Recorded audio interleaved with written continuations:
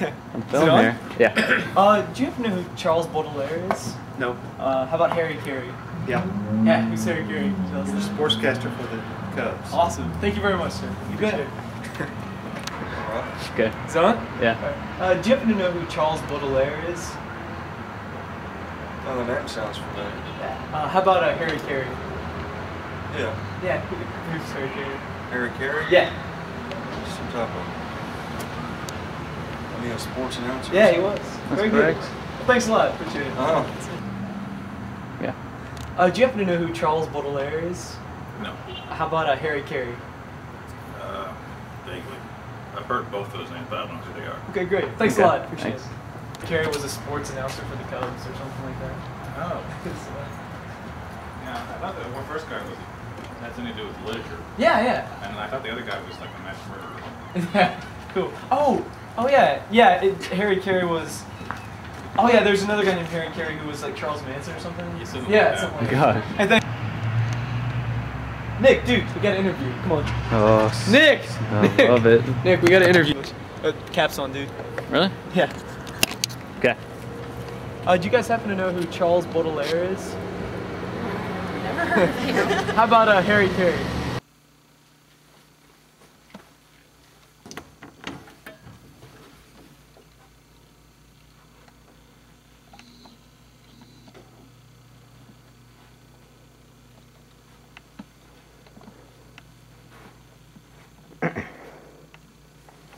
Oh, hi, everybody. You ever play with one of these rascals?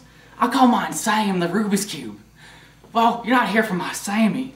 You're here for Harry Caray's Poetry Jam. Today we have special guest, Charles Baudelaire. I hear he's kind of quirky and loud and obnoxious. I hope I can handle him. Well, maybe you can. We'll see later. I gotta get back to Sammy.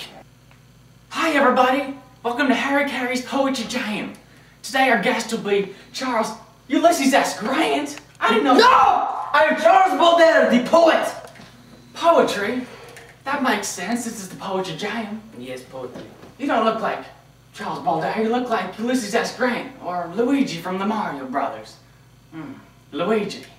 What is that? Oh, Sammy the Rubik's Cube. It's a fun game I play. I got bored in the shower once and I decided to make a whole bar of soap into a Rubik's Cube. So I had fun for hours straight, rubbing my body with the Rubik's Cube. It was a blast. I noticed you have a mustache. I used to have a mustache once, riding around my backyard, galloping around, chasing the kittens. You mean the Mustang, the horse? Yes. Beautiful horse. It's so beautiful. It's black, move down through the hills, then it die. It's so oppressive in taste and in hearts and guts spill out. And to rage and true beauty. You sure are the master of the dark poetry. I am. Hey! How do you like my river singing? It's very poetic. It's beautiful. If there were some dead bodies around here, I like more. I like much more. And maybe you have some heads hanging from the trees, a dark sky, a big demon come down and go da da da. Then I like more. But I never thought of it that way. Me and my friends just go rafting and camping out there every weekend. Hi! Who are you? I'm Charles Baudelaire, the poet. Everyone knows who I am. The poetry? Like on the movie screens? I don't know. Never seen movie screen before. I heard you die once. Everyone dies. Everybody? Yes. Like if you had a friend named Cliff and you took him out, would you jump off of him? I'm so confused right now. You know the old Charlton's tale. I think I will go shoot myself. There is no point in living with a man as stupid as you, ever present in this world.